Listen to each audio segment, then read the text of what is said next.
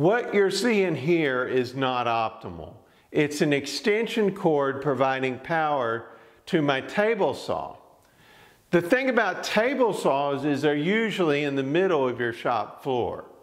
And many of us, like me, for many years, just pull an extension cord out to it and just hope for the best, really. Because extension cords can get damaged, you can trip over them, they can get frayed. I've even dropped heavy equipment, unfortunately, on the cord and cut it in two. So they're not the best solution. So that's what this video is about. It's about the permanent power drop that I supplied to my table saw.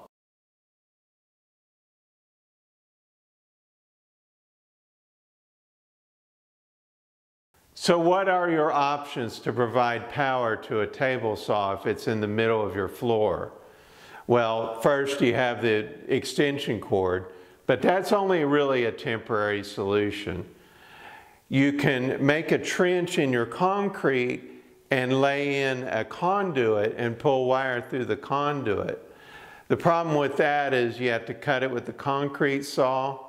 You have to put the conduit in and then fill up the trench with concrete again. It's a lot of mess. It's very permanent and not really a good solution. I didn't want to cut my concrete floor. So that was not a good solution. So the only other one is to put conduit on top of the floor. And that's not really a good solution either, because you got conduit laying right on top of your floor. So it's a tripping hazard. It, collects dust. You can get crushed, and just not a good solution. So what I finally decided on was to build a drop, an electrical drop.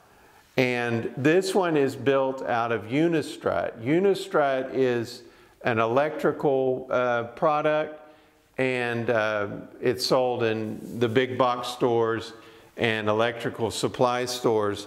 And it's basically a square U-channel with bolt slots cut in it. And I like this because it's really sturdy. I already had the brackets, the top and bottom brackets, and I bought for another project. So all I had to do is buy one stick of the Unistrut, and it fit perfectly. They're 10 foot long, so it fit perfectly in between my ceiling joists and the floor, which my walls are 10 feet tall. So it worked really good.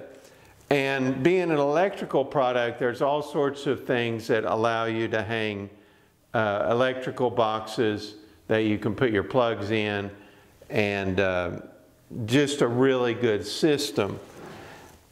It uses these little plates, and these plates come in different bolt sizes.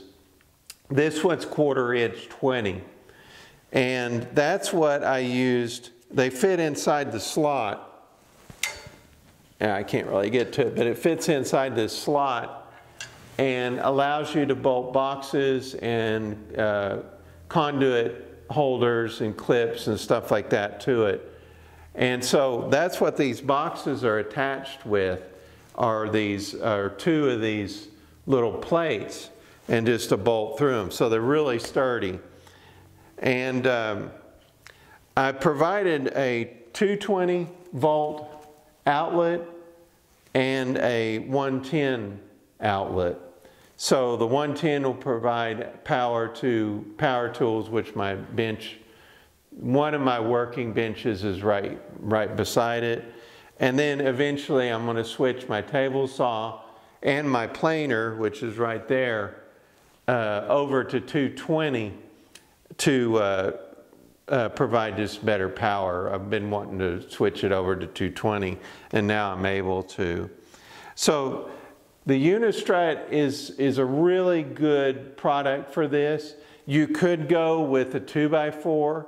That would be just fine. You would have to provide some sort of angle bracket for the top and bottom, and then you have to bolt it to the floor somehow, you know, drill a hole with a hammer drill or whatever to get a bolt into it, like I had to here. And then the cabling is just an MC cable. I think it's metal clad, what MC stands for. And it just runs from the ceiling box all the way down to the first box, and then a conduit down to the 220. So it's a really good option, and I put it on the corner of my table saw because the fence won't hit it. The fence would have to go out too far to hit it, and it's just kind of the most out of the way spot for it. And it's also in vicinity of my bench. So anyway, if you like this video, please like or subscribe, and we'll see you in the next video. Thanks for watching.